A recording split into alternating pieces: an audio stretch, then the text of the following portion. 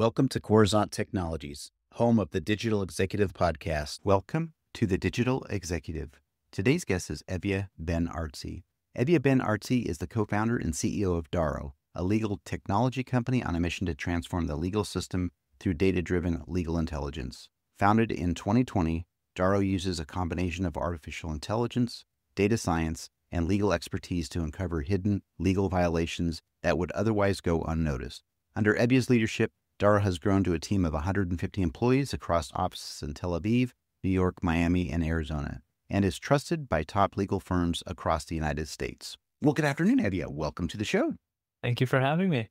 Absolutely, my friend. I appreciate you making the time. I'm up real early here in Kansas City, and you're in Israel at the moment, so I appreciate you making the time. I know that's a long ways to have a conversation, but I always appreciate the guests trying to work and navigate around time zones.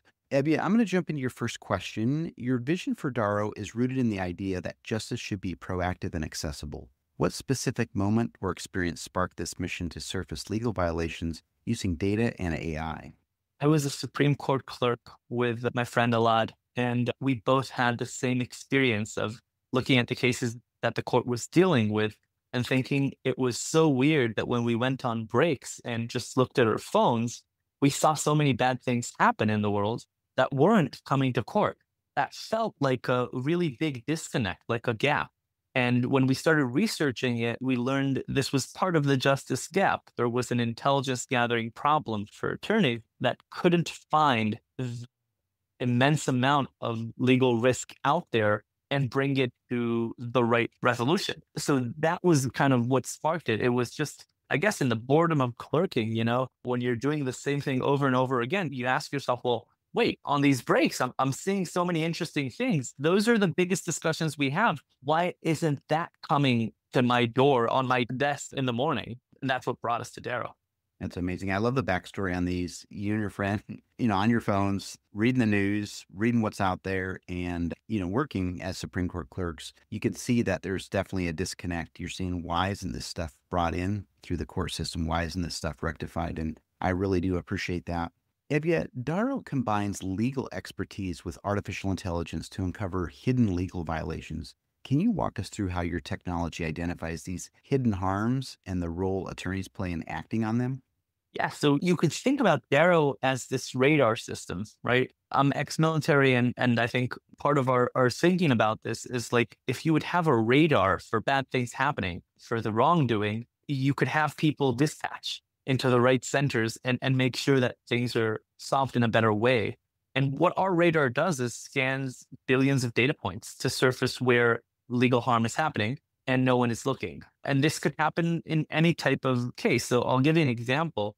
You have your 401k, and sometimes that plan could underperform. It represents a large number of people, beneficiaries with the plan, that have the retirement money saved up there. But if they're not keeping their fiduciary duty, it might be actionable. And the only way to see that is if you look at the performance data for those plans, which no one really does, and also look at the law and what it says they have to do, at the fees, at the performance of other equivalent plans, and try to figure out if there's some wrongdoing happening here. And that's a really data intensive process. And think about this in every other domain of the law, like privacy, consumer protection, antitrust laws. All of them need people to kind of look into places where that data is hidden.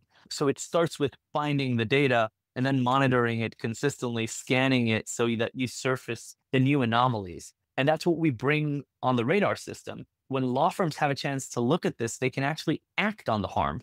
Sometimes it means filing a lawsuit. Sometimes it would mean finding a way to help the client, a corporate, develop a strategy to prevent the harm, or at least when the harm happens, compensate the victims and make sure that you do good by your clients. And of course, this has other applications like insurance and trading and a bunch of other ways.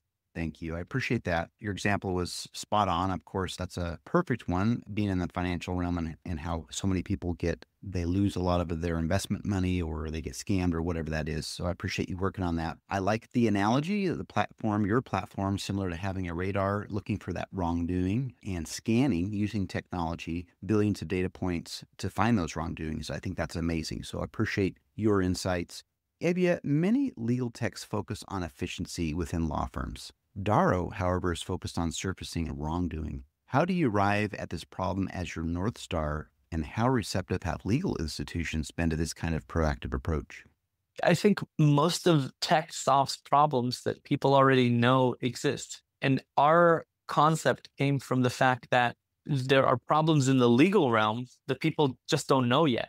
So turning those signals into something that is actionable, that you could really do something with, is kind of like the core of what we do. Now, the problem of exposing wrongdoing or exposing legal risk and mitigating the impact is our North Star, because that's how we started the company. We started it with the goal of creating frictionless justice. That concept is to say, at some point, humanity, I guess, or society will find a way to do to legal what it did to online payments. Today, you could go and pay anyone anywhere in the world very easily. There's such a big system around it, but you're kind of blind to it, right, as a consumer. What we want is to have the same kind of system just built for legal. So the information flows, everyone can underwrite or at least, assess the value of the legal risk and be able to exchange the value. And yeah, companies have been incredibly receptive to Darrow, from the law firms that are looking at us as a reliable source of strong cases and data about cases that could help them develop their businesses,